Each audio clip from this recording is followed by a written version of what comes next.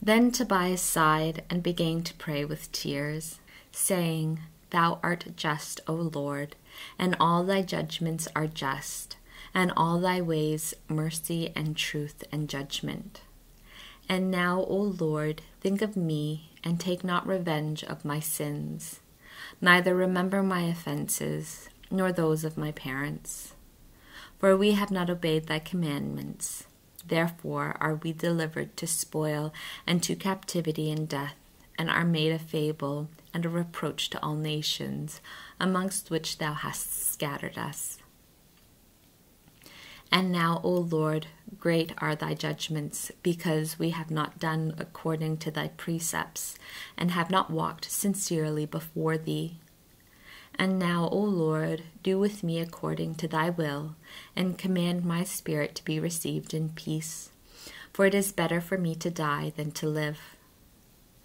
Now it happened on the same day that Sarah, daughter of Raguel, in Rages, a city of the Medes, received a reproach from one of her father's servant maids, because she had been given to 7 husbands, and a devil named Asmodeus had killed them at their first going in unto her. So when she reproved the maid for her fault, she answered her, saying, May we never see son or daughter of thee upon the earth, thou murderer of thy husbands. Wilt thou kill me also, as thou hast already killed 7 husbands? At these words she went into an upper chamber of her house, and for 3 days and 3 nights did neither eat nor drink, but continuing in prayer with tears besought God that he would deliver her from this reproach.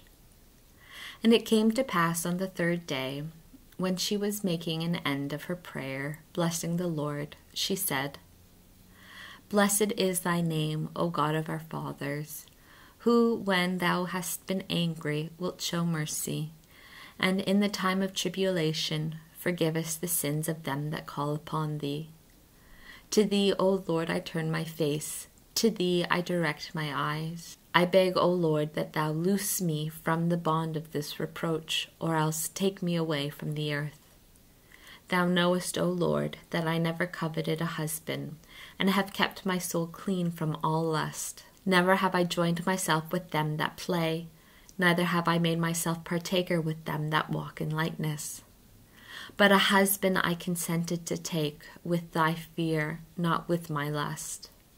And either I was unworthy of them, or they perhaps were not worthy of me, because perhaps thou hast kept me for another man.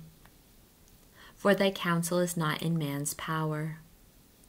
But this every one is sure of, that worshippeth thee, that his life, if it be under trial, shall be crowned, and if it be under tribulation, it shall be delivered, and if it be under correction, it shall be allowed to come to thy mercy.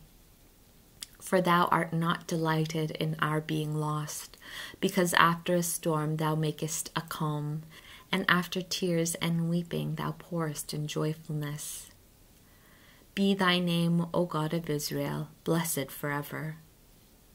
At that time the prayers of them both were heard in the sight of the glory of the Most High God, and the holy angel of the Lord, Raphael, was sent to heal them both, whose prayers at one time were rehearsed in the sight of the Lord.